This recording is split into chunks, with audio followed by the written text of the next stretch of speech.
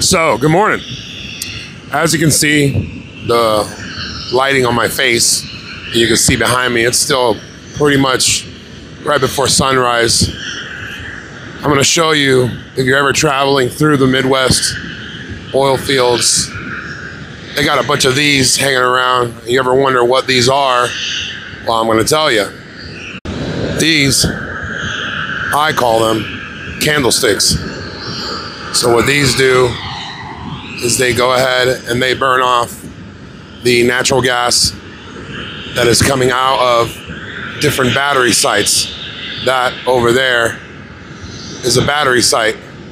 What that does is, in one tank, it holds oil, it separates the water, and they go ahead and accumulate to go ahead and be able to resell to the refineries. So if you're ever wondering what those are candlesticks. The proper name for these, I'm going to give it to you on the next video. So I just found out that the proper name for those candlesticks that I call them are called flares. But it's a lot easier to remember they're called candlesticks, right? So yeah, those are called candlesticks.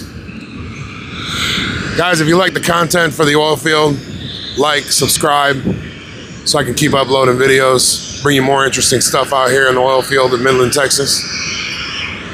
Drop a comment. New merch coming soon.